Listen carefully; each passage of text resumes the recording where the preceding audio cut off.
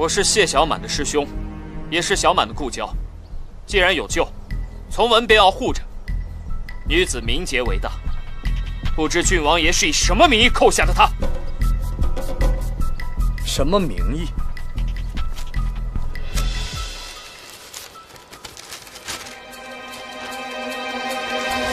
官有正法，人从私契。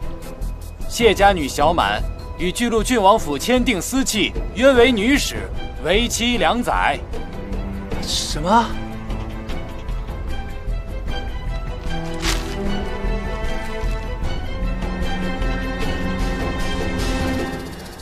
谢小满与我签了契约，便是我家女使。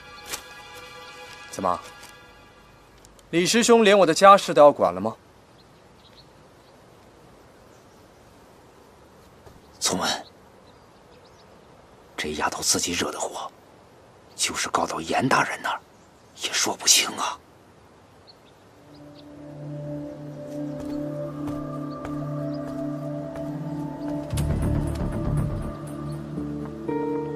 李兄，郡王正在气头上，请先回吧。明日我将他送回去。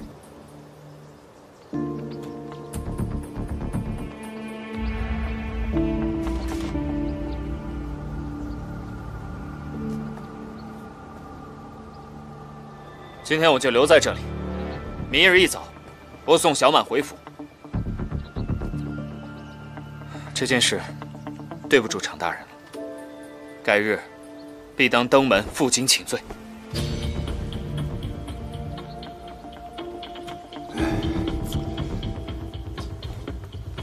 那小满就劳烦你了。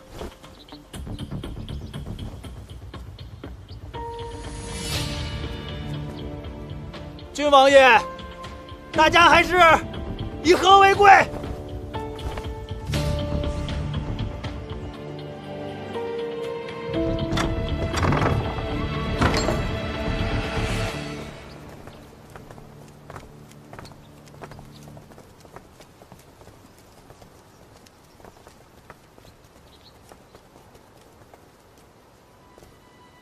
今日之事，你错了没有？你应当知道，今日对我舅舅来说很重要。你是郡王爷，你有权踩在所有人的头上作威作福，而我只是一个布衣百姓，我说不了什么。既然你毁了我的清誉，好，很好，我也要告诉你，我憎恶你，我憎恶你不懂得尊重别人，我憎恶你自以为是，我更憎恶你肆意践踏别人的尊严。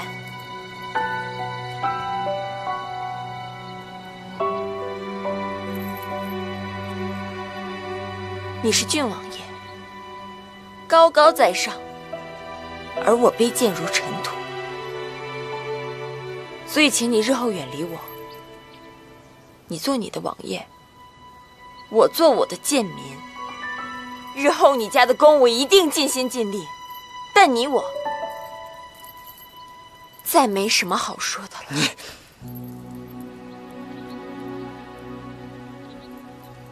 好，既然你不认错，那便去追远堂跪着，跪到认错为止。夜深露重，这汉臣，小满，小满，小满，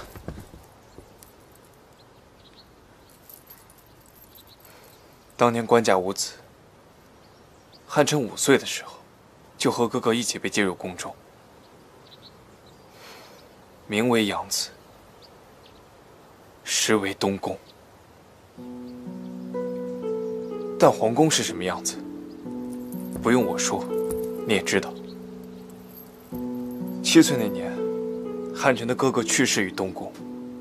孝杰哥走的时候，汉臣守着他的尸首1天1夜才被宫人发现。后来，官家有了如今的东宫，汉臣在宫中的地位也一落千丈。孝杰哥去世4年后，汉臣被送出了宫。出宫的时候，他已经11岁了。蒲王子嗣众多，但家中兄弟姐妹却并不和睦。汉臣又幼年入宫，受父母忌惮冷落，不然你以为他为何要来这吴江府养病呢？不为养病，只为躲开那些乌七八糟的东西。你能想象这些年他是怎么过来的吗？一个幼子，孤苦无依地生活在宫中，出了宫本以为就可以有家人的关爱了，但却更加的孤苦无依。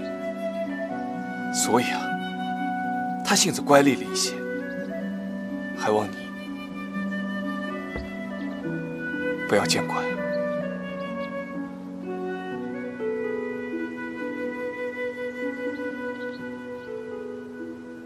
他有他的苦处，我知道。可怎能因为自己有苦处就去为难别人呢？我也有我的苦处，抱歉。